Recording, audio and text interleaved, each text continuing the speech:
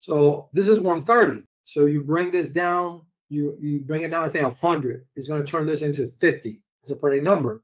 So then automatically it becomes a standby router, and this will become the active router. Now that the interface went down is that we decremented, right? HSRP subtracted a value from the priority. So it's 150. I subtracted 100. Now this is 50. So you got a way lower priority number than this one. And that's what makes this then the standby, and this is the active. But let's say that you fix this. This interface goes back up. Whatever the reason, this goes back up. If you don't have preemption on, this will continue to stay the standby route. You need to have preemption on so you can overthrow lower priority numbers, right? You can gain back your status, because once you come back up, your priority will be 150. And you're going to say, hey, wait a minute.